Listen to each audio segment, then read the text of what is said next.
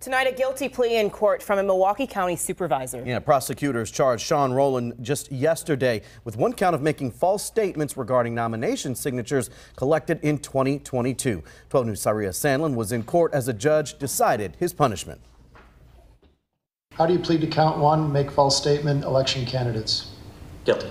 Less than 24 hours after the state filed charges against him, County Supervisor Shawn Rolland pleaded guilty to falsely certifying signatures. Those signatures required for all candidates to be on the ballot in the April 2022 Milwaukee County election. The individual that receives the signatures on the nomination paperwork is required to personally certify that they personally received each signature. Investigation revealed that he did not personally observe signatures on those 4 sheets, at least some of these signatures. Prosecutors say Rolland used an unauthorized drop box in front of his home to collect those signatures. The defense did not deny this. This was also in the midst of the Omicron variant,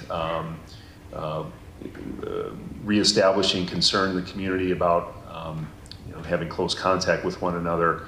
But nevertheless, Mr. Rolland knows that the rules are there for a reason. Rolland's attorneys and the state suggested a $500 fine, to which the judge agreed. This is not a violent offense, but yet it does relate to the integrity of our elections. I do think that a fine is appropriate in this matter, just to send the message that this will be monitored. After the ruling today at the courthouse, Supervisor Rolland declined to do an interview, but he tweeted a statement saying the best apology anyone can make is to not make the same mistake again. He says he plans to do that moving forward. That I apologize for these mistakes, and I agree that I hate being a distraction from all the good work that's happening in Milwaukee County.